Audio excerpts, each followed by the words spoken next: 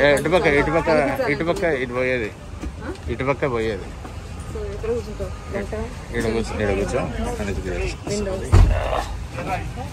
Driver వచ్చినాడు, ఇంకా ఎవరు నిండలేదు ఫుల్గా. ఇది ఫుల్ నింపుదామని చూసినాడు కానీ $25 అంట ఒక్కొక్కరికి.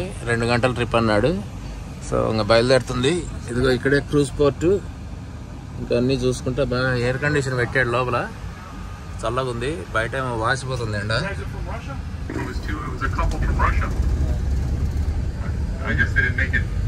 Anyway, folks, alright guys, let's understand a little bit about Puerto Rico while we're over here.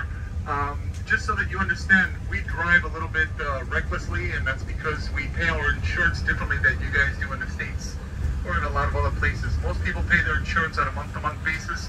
Over here in Puerto Rico, it's a one-time fee of $350 for a vehicle this size. That's it. That's all we have to pay in insurance. And that's why we drive the way we drive. We're allowed to have as many accidents as we want, and our rates don't go up. Yeah, awesome. Accident enna chesukochu ante $350 anta. This is where all of our export left from. Over here on the right-hand side, we used to have over here sugarcane silos, and also we had coffee. Those are our number 1 and 2 products that we sent from Puerto Rico to different countries all around the world.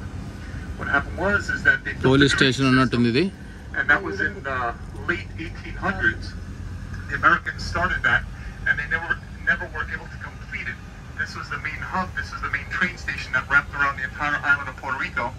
But what happened was they introduced sugar beets. Sugar beets were faster and quicker to grow than anything like sugarcane. So put all of our sugarcane plantations into bankruptcy, and so went our train system also. In the late 70s, they converted this on the right-hand side to the local bus station, and from $1, you can get off of the island of Old San Juan onto the main island. The area that I'm showing you now, you can leave and come back because your last stop is going to be right over here at the train at the bus station. On the right-hand side, we have coming up over here, this is the most famous building of all of Puerto Rico. On the right-hand side, it's also the most hated building of all of Puerto Rico. On the right-hand side, this building over here, it's known as Departamento de Hacienda. Anybody know what that is? Department de Hacienda. This is our tax department. Oh. Yeah, you don't see anybody smiling going in or coming out. It's a nasty place, that guy. Everyone hates tax guys, huh? Nobody's really happy about that.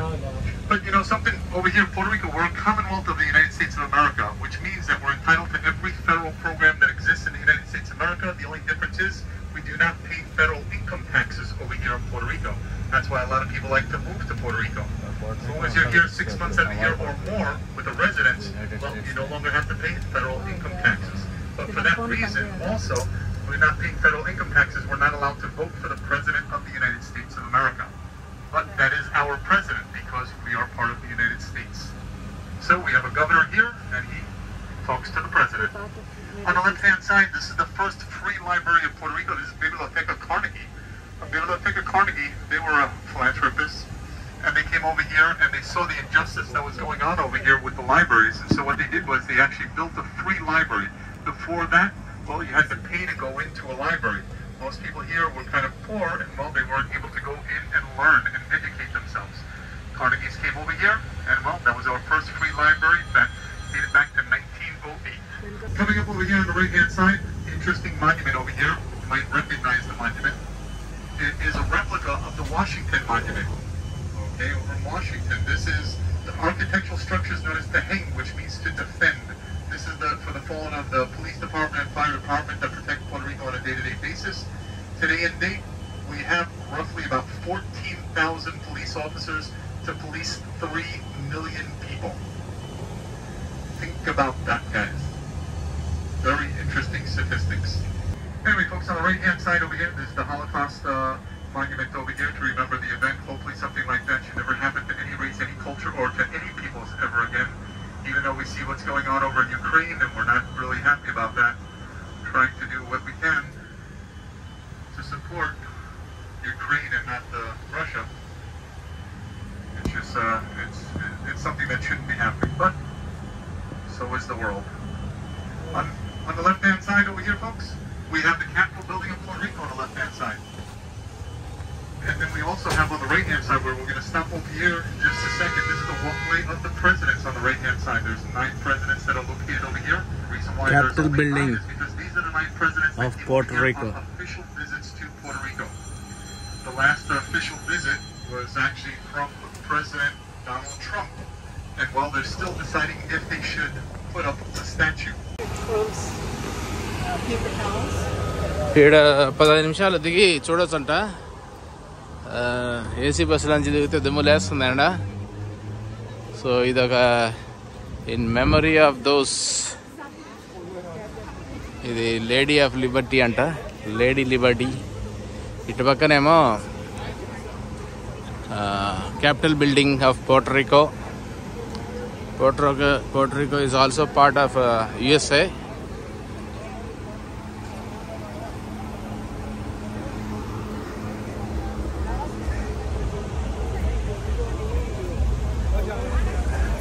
So ఇక్కడ నీళ్ళ దగ్గర చూద్దాం. ఇట్లా ఇట్లా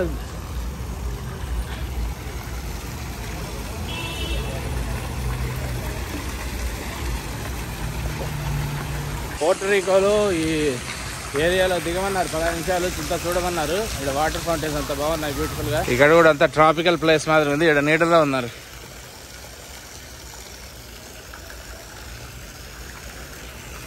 మేము వచ్చిన bus ఆడుంది, hopefully వెళ్ళిపోదు అనుకుంటా. వీళ్ళు ఏదో చేస్తున్నారు ఇక్కడ అల్లరి.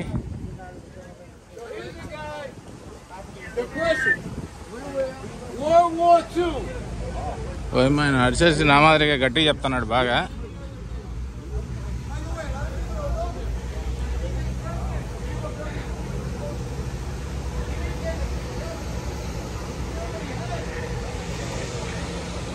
ఇక్కడ ఏదో ఇంకొక మాన్యుమెంట్ ఉంది.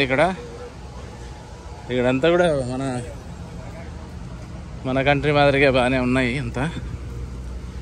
అంతా పార్ట్ ఆఫ్ ద యుఎస్ఏ అంట. ఇదంతా కూడా వీళ్ళ గవర్నర్ ప్రెసిడెంట్కి రిపోర్ట్ చేస్తారంట. వీళ్ళకి ప్రెసిడెంట్ ఎవరు ఉండరు.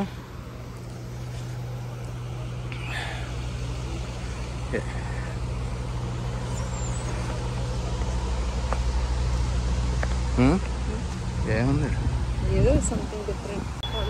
మాన్యుమెంట్, హోలోకాస్ట్ మెమోరియల్ అంట. హోలోకాస్ట్లో చనిపోయిన వాళ్ళందరికీ, ఇంకా అట్లా ఎవరికి ఏ రేస్, ఏ రిలీజియన్, ఏ కులానికి, ఏ మతానికి జరగకూడదని అన్ని చోట్ల మాన్యుమెంట్స్ పెడతారు. ఇంకా మనమే భూమి మీద కొట్టుకొని వస్తున్నాము. వాళ్ళు వీళ్ళు వాళ్ళు, ఆ కులం ఈ కులం, ఆ మతం ఈ మతం, అందరం మనుషులమే. అది తెలుసుకునేటప్పటికి చాలా సమయం పడుతుంది కొంతమందికి. మా వాళ్ళు అనుకుంటా.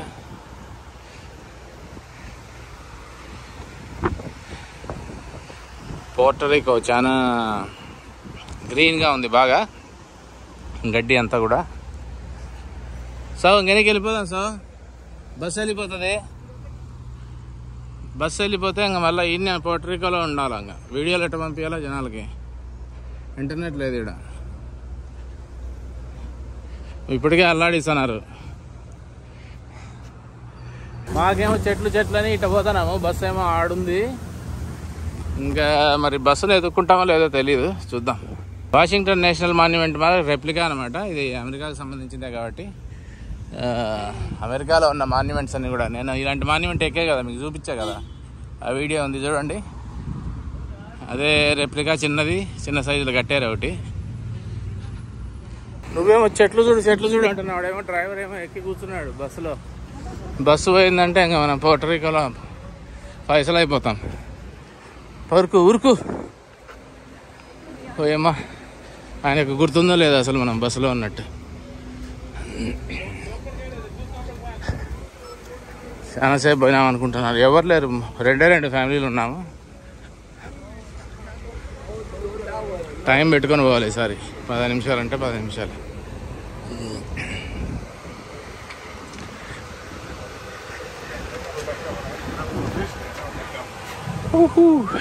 I made it pretty far too, considering I didn't know any Spanish back then. Yeah.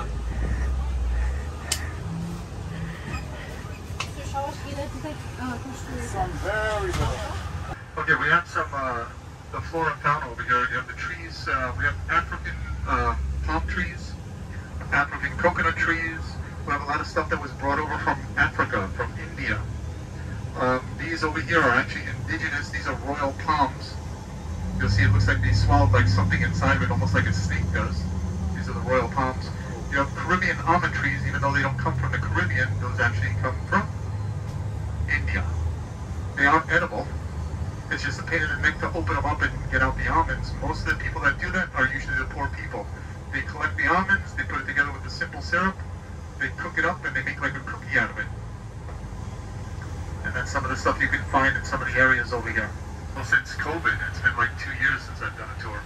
School of Tropical Alrighty, Medicine. So that's also our Center of Disease Control over there, our CDC today, and it is our CDC. That's where they've been doing the studies on the chikungunya, the mosquito. Okay, here we go. Let's see what's coming. Oh, here it comes. Look, on the left-hand side, you see him? 1, 2. Oh, that's the mayor, not the governor. The governor has 3 escorts. That's only 2. So that's the mayor of Old San Juan. Another thing that we have over here, folks, coming up on the, you'll see all the graffiti over here on the walls. To stop the graffiti, we did something what they did in Europe. They started to have competitions of graffiti artists. They allowed them to start drawing up on the walls. And they had an art contest because they were putting too many people in jail for putting up graffiti. And so one of these kids over here, he came out of jail, I think he was about 19 years old, and he entered the competition. Look what a beautiful piece of artwork he put on this. They allowed them to draw the buildings over here, and there's an area where they allowed them to draw throughout the entire little town, only because of the fact that there was a lot of abandoned buildings over there. So that was pretty cool that they allowed them to do that. Now, once again, I delve into things a little bit further, and sometimes they're boring for some people, sometimes they're interesting for people. On the left-hand side over here, folks, this church over here, anybody remember a TV series? I forgot about this theory again. It was a TV series back in the 1950s, and what happened was that it was done with Sally Fields. Anybody remember that one? Yes. The Flying Nun, that's correct. This is the original church in the Flying Nun over here. If most people, they don't look into it, but I looked into it a little bit further. The TV series was actually created from a book that was done by Teresa Rios back in 1925. She lived over here, she was a Puerto Rican, and she wrote a book after coming to Puerto Rico and seeing the monastery that was over there. These women had these gigantic hats on from the monastery, and the winds that were coming from Old San Juan, they looked like they were going to fly away. And she wrote a book called The 15 Pelicans. Well, somebody read the book, and from there, the TV series, The Flying Nun, was created. Once again, thinking about these things. Is gas going up by you guys also? Yeah, over here it's getting kind of crazy. Look at these prices. Wow. Well, what happens is, anybody remember President Carter? Yeah. Well, what happened was he changed it from the standard system of measurement for the United States to the metric system to meet up with everybody else around the world. And well, he got too much heat from it. In about 2 weeks, he changed it back. Over here in Puerto Rico, we couldn't figure out if they were going to put it back, do it this way, do it that way. It's very poor communication back in the 70s. And well, Puerto Rico just decided to leave. Hey, you know something? Let's leave both. So now if you get a speeding ticket doing 70 miles an hour, they're going to tell you at kilometer such and such. So we have both systems over here. The same way as when you go to school to learn something, what happens is that, well, all your teachers are going to speak in Spanish, but your books are in English. Think about that, and they don't speak English. So how do they learn? Well, I went to school here, and well, I didn't learn much. I learned more once I got out of school. Anyway, folks, on the left-hand side over here, this is the Luis Munoz Rivera Park over here. This was interesting because this has always been a park. What is interesting about it is that this is where the Spaniards actually had some strategy. We'll get a little wobbly here. The strategy over here was that they would have an ammunition shed over here. So if that island was ever taken over, as they're running out, because this is a small little island, and from over here it connects to the main island. So if they were leaving the fortification because they were being overrun, they could re-up again with the arms over here on the left-hand side, and well, try to take the fort once again. Spaniards were all about strategy. And Ricky Martin, you guys were talking about Ricky Martin, and well, Ricky Martin bought his mom the penthouse over here coming up on the right-hand side. And well, what happened was is that his mom really never lived over there. She decided to stay in another place, and well, Ricky Martin now has the penthouse over here. He's hardly ever there, and when he's there, usually there's press at the bottom and everything like that, so we know he's not there today. But he has the front penthouse up there. Right now we're crossing over the bridgeways that connect the island of Old San Juan to the main island of Puerto Rico. This is called the San Antonio Bridge. The first person to connect the island was actually Juan Ponce de Leon. He connected it back on his second voyage back to Puerto Rico in about 1607. Excuse me, 1507, 1509, right around now.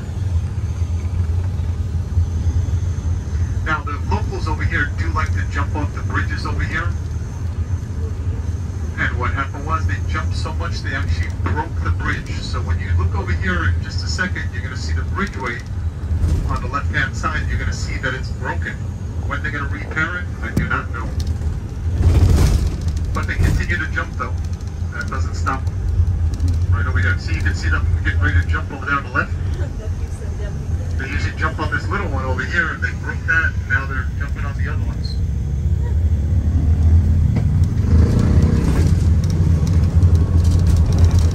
You know, it's funny because they said, "Oh, do you do tours and we can go and you can drop us off at the bridge?" I'm like, it's illegal, but it doesn't stop anybody. Nobody's ever gotten a ticket. You'll even see some police jump off there also, not with uniform or anything like that. You just have to know that that's what they do sometimes. They come over here and they like to jump off the bridges. It is kind of brackish water, which is salt water mixed with fresh water. That's the Canal de Bruno there on the left-hand side. We're going to be going over to the other side on the left side. We're going to be doing a turnaround through Canal in just a second. But on our right hand, we have an area over here known as Miramar, which means to ocean view. So look at the ocean. This is where the Spaniards used to have their houses over here on this little hill on the right-hand side. If you look over here, you'll see like the houses, really big properties. It was single-family homes like that. It was beautiful. But somebody said, you know something, why build my house on a little hill when I can build my house on the ocean front? And well, all the property values went down, and that's when they started destroying everything and just rebuilding and putting condos.